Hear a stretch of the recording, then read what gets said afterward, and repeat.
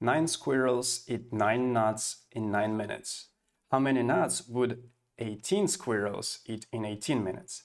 If your answer is 18, then you should definitely watch this video because you are wrong. Let's solve it step by step. So if 9 squirrels eat 9 nuts in 9 minutes, what happens if we double the time? So how many nuts would 9 squirrels eat in 18 minutes? Well, they would eat twice as many nuts because they have twice as much time.